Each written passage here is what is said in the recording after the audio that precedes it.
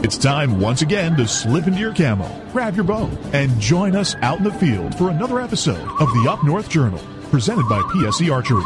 The Up North Journal crew is knocked and ready to rock for another exciting adventure. So let's step outside and hit the trail. This episode is brought to you by PSE Archery, Black Eagle Arrows, Cabela's, Antler Action, Spot Shooter Archery, Tom's Custom Turkey Calls, Family Traditions Tree Stands, and Badass Slingshots. I shoot PSE because I like one pin to 40 yards. I shoot PSE for the perfect combination of feel and performance. I shoot PSE because you can shoot lighter poundage and increase arrow speed. I shoot PSE for the fastest bows on the planet. I shoot PSE because my livelihood depends on my bow. I shoot PSE because better engineering makes a better bow. I shoot PSE. I shoot PSE. I shoot PSE. I shoot PSE. Experience PSE. Experience performance. We know the future of hunting depends on our nation's youth. But did you know that in many states, it's illegal for you to take your son or daughter hunting until the age of 12 or even older? As a result, we have fewer young hunters, and the Families Afield program is designed to eliminate those barriers. Hunting is safe, and the safest hunters afield are young people with adult mentors. Visit our website at familiesafield.org to find out how you can bring more families afield.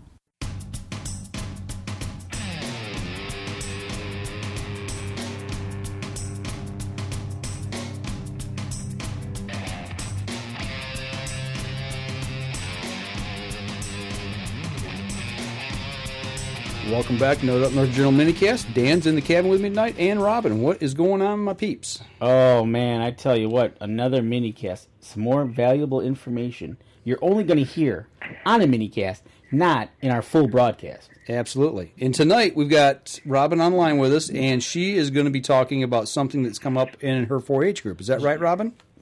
Yep, absolutely. Okay, Dan. She actually put the question out on Facebook, needing some help. Robin, go ahead and talk about the problem that you ran into at your class. Well, we have a new shooter. She's 8. We just had our re-enrollment process, so all of our wait list is gone and cleared, and we have all these new kids in. And she was really having a hard time adjusting to the concept of the peep. And so she kept opening both her eyes, and she would point out that she's left-handed, or she's a left-handed shooter. And she kept pointing out that I know I'm only supposed to be using my left eye, but my right eye won't close. She's like, I keep wanting to look around with it. And I think because the whole form concept was new to her as well, that she was really just trying to visualize herself to make sure that her legs were where they should be, her shoulders were right, and that she had everything together. So that's why she was keeping the right eye open. But then it was affecting her when she'd shoot because then she was looking more with the wrong eye. Okay. So the natural inclination people in archery is wear an eye patch. But there was a problem with that, right? Right. She did not want to be a pirate. That's what she said. She's like, I don't want to look like a pirate. She's like, I'm a hunter. I don't want to look like a pirate, and none of the big kids have it. And so I don't want to do it. I want to be shooting at the long distance like the big kids. And we were like, well, that's where I think just a couple weeks with that patch, just to remind you. Once you get used to it, we'll get it away. But she was real uncomfortable with the idea, and I don't want to make her uncomfortable. Right. I want her to enjoy it. So I was like, what do I do? And so I put it out there. You actually got some Facebook, good responses. Go ahead. You actually got some good responses back, which was kind of nice to see. I think so. Yeah, I mean, I'm friends with. We follow a few different professional 3D shooters, and so I tagged some of them, and I tagged you guys, and I tagged Jim Beasley from Spot Shooter, and all of their friends could see it, and that's who started responding even faster than the people that I knew. I mean, I think there was only one person I knew that responded out of all those responses. And then you got this great response from, now I'm going to butcher this, is it Hannah Christensen? Yes, I think that's right. Okay, so she made the comment on your post. She makes her own handmade eye patches, and she's got a picture of herself here with her handmade eye patch. Mm-hmm. And she's also the national champion indoor and outdoor master women's compound shooting. There's some credibility. At 18 and 50 meters, I won't shoot without my eye patch. That's some serious cred right there. Yeah, I saw that post, and I'm like, all right. Maybe I should wear an eye patch. Yeah, that's what I'm like, wow. So with the information you got back, with so many good shooters out there who shoot with eye patches, has it resolved itself? Have you made any suggestions to this young lady?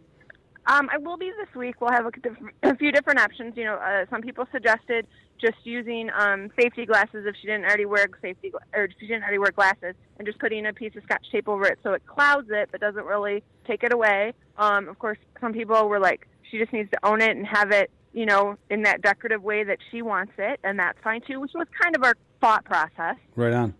Of that. But definitely, I mean, it wasn't going to be a long-term, I don't think it was going to be a long-term, like Hannah uses, but I think that, you know, we just needed it for a little bit just to get her to stay focused, because, I mean, let's face it, she started in our program back in August. She's been going to all our meetings, watching us shoot, and sitting on the sidelines, and this was their first night shooting, and she was so excited right on to be finally doing it. And so I think a lot of it was just that release of energy of like, oh, I'm finally here, and it's finally my turn.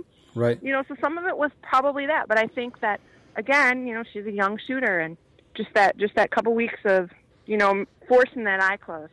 Do most of your shooters, do they shoot with the eye closed, or do they shoot with both eyes open? It varies on all of them.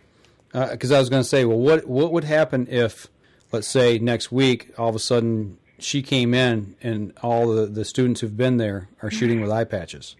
Yeah. Would she, you know, then would she want to feel included with that then, as in support for her? Right, and we did definitely talk about that with some of our kids. I think that might put them backwards. Okay. But we'll see. We'll definitely we're definitely going to talk about that at club and figure it out to support her. But you know, it's like I told her, I said mine did that for a couple of weeks. She doesn't even remember doing it. She was like, I did. I said, yep, you did. And when the third week came and he said no more, you were like, huh? Okay. You know, does she wear glasses now? Got through it. Does she wear glasses now? No. Okay, so I see there's a couple great tips. One was actually putting something on your hat if you wear a hat to... Like a blinder? Yeah, like a blinder. That'd be kind of cool. Wear a hat, but that way it just comes right off. I like the own the patch thing. That's kind of cool. Of course, that lady who's the champion indoor, whatever she says, do it. Right. But I don't know who was it, but somebody said to use the flip-up glasses. That she could shoot with it down, with it, you know, blocked out, and then when she was done shooting, she could flip them up. Right. Kind of like the baseball sunglasses. Right on. So, no, I think that was great.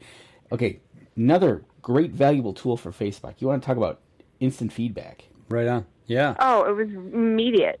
We've talked like this before. We've seen people in the field who will shoot a deer, and they question the shot. They find the arrow, and they take a picture of the blood on the arrow, and they're like, "Okay, guys, what do you think?" And instantly you get everybody chiming in, giving you, you know, some mostly good advice, but some bad advice. But you have to take it with a grain of salt. But you get this instant feedback of like, okay, you know, that looks like good blood, looks like lungs, or no, that looks like liver, or that looks like guts. Yep. You know, so it helps. Instant feedback. It's pretty cool. Absolutely. So, well, listen, if anybody out there has had this experience, you know, chime in on our Facebook page and leave a comment underneath this minicast. That way, Robin can get some information that way as well. So, or ask a question if you got a youngster and you're having to go through this. You know, we'd be more glad to help you out with it. So, anything else, guys? No, I think a great topic by Robin. Okay. All right. Well, Robin, thanks for chiming in on this. And if anybody's got information, you know, feel free to share it. That'll do it for this minicast. This episode was brought to you by PSE Archery, Black Eagle Arrows, Cabela's, Antler Action, Spot Shooter Archery, Tom's Custom Turkey Calls, Family Traditions Tree Stands, and Badass Slingshots. Thanks for listening, and join us again here next week. Until then, remember, as we always like to say, if you're out on the water or in the woods, shoot straight and be safe. Until next week on the Up North Journal.